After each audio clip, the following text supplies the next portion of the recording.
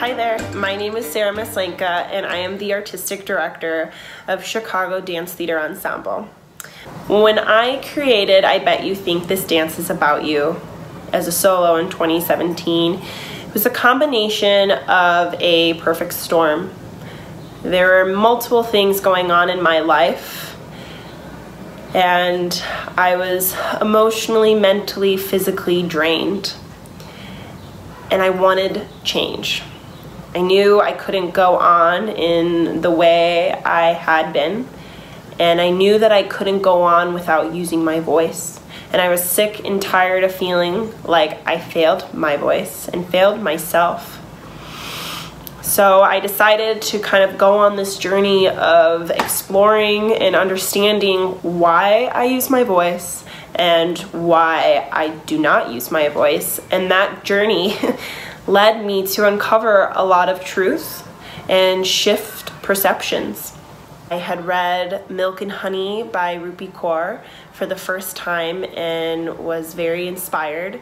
The book gave me a voice, gave me words that I felt I could not find for myself as I was processing and reflecting and coping and moving forward with some things that had happened with me in my own personal life. By expanding this work into a full ensemble, it allowed me to take this journey beyond myself and connect it to a larger audience. We all have voices in our head, these voices that talk to us throughout the day, influencing the things we do, the things we say. It's really hard to kind of weed out those voices and just be. Self-acceptance is an ongoing journey, and it changes day to day to day. And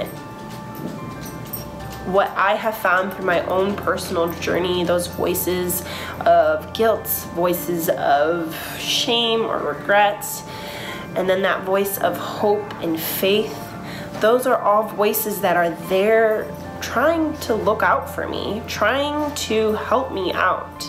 So how could I find a unified voice within myself that I could embody in the external world, in my day-to-day, without feeling like I'm second-guessing myself or feeling like I'm feeling myself? How could my voice of shame and regret be mixed with my voice of hope? And how could there be a little bit of compromise to help guide me in these situations? And I think that is the underlying theme within I Bet You Think This Dance Is About You, is understanding these voices. You can't necessarily conquer them, defeat them, bury them. I think it just makes them louder. But how can you accept that these voices exist within yourself? How can you find a unified voice within yourself to speak your truth? How can you just be? So come see I Bet You Think This Dance Is About You. May 3rd through the 18th, Fridays and Saturdays, 8 p.m. We'd love to see you there.